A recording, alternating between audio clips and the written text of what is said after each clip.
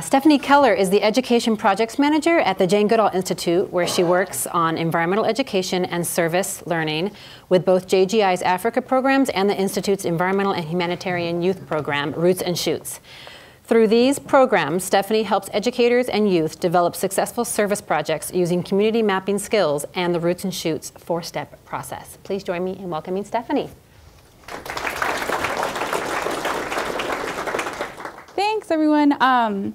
So it's actually kind of fun that Brian and I went right after each other, since I work getting youth out there doing mapping. So a little bit different than a lot of you. I'm not a cartographer or a GIS analyst, and I don't really make maps very often. What I do is I go out and find tools and resources that I can provide to youth and to educators for them to make maps and develop a better connection and sense of responsibility for the communities that they live in. And so I wanted to put this into a little bit of context. As Karen mentioned, we have a four-step formula or model, and we've been doing most of this four-step for the 20-plus years that Roots and Shoots has been around, except for step 2, which I'll get to in a minute. So what we do is we provide resources to inspire youth and get them engaged. So as Rebecca mentioned, the Street View this morning, we just folded that into our Get Engaged section to help youth get inspired. And then we help them through mapping, identify issues that they can take action on. Then we provide resources and tools for them to take meaningful action, plan and implement community projects, and then to celebrate by measuring their impact and celebrating their successes. So the mapping part is the brand new part. We used to do community surveys, which a lot of youth told us were really, really boring, and they didn't like doing them, and nobody wanted to fill out surveys. And so about 4 or 5 years ago, we kind of sat down and we're like, okay, this survey thing isn't working. The youth aren't doing really impactful projects. We're getting a lot of canned food drives and pizza party celebrations, and they're not having the long-term meaningful impact that we want them to have. And so we kind of just looked over to the right at what Africa Programs was doing and what Lillian will talk about, I think tomorrow or the next day. And we said, oh, look, they're doing this community-based conservation work, and they're doing community mapping, and it's really awesome. And then we said, oh, we can adapt this, and we can make this fit our model. And so we started with a pilot group of youth to let us know if they thought it was cool, if they thought it would work. And then we worked with a couple of focused school systems so that we could see, hey, is this going to work in the education environment? Is this going to work for teachers? Can they figure out how to use this? And will they incorporate this into their service learning practice? And they loved it. We started with these pen and paper maps, which are not spatially accurate for all you mappers out there. These are in no way accurate navigational maps.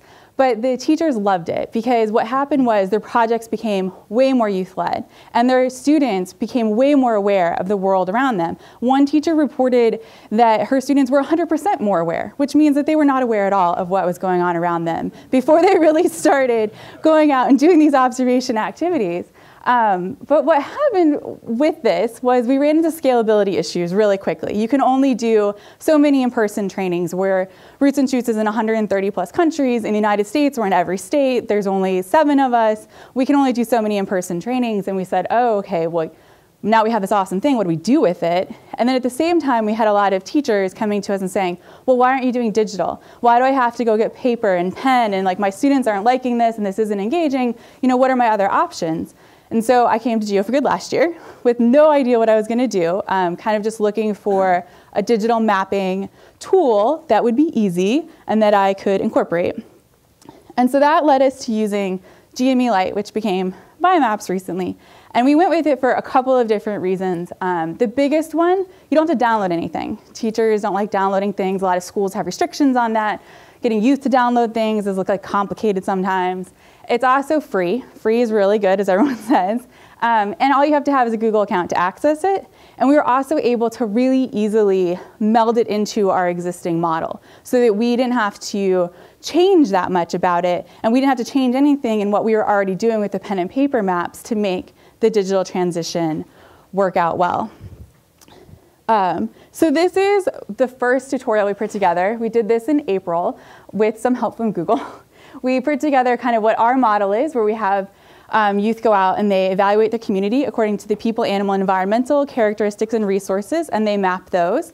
And then we integrated that with the how do you make a map from A to Z, the points, lines, polygons, how do you add photos and videos, which are really important when you're working with, especially like middle school and high school students. They really want a lot of photos and videos in their maps. They want to tell a story.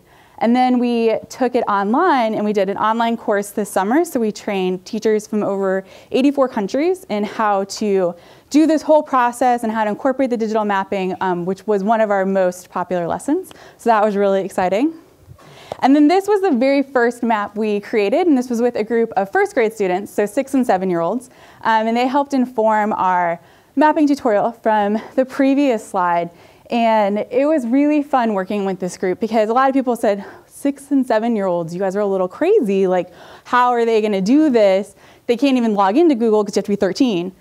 So the teacher worked with them to do this process. They didn't do it on their own. She had a smart board and she projected it, and they would go up and they'd point out things and they'd point out this and that and they'd add things to it.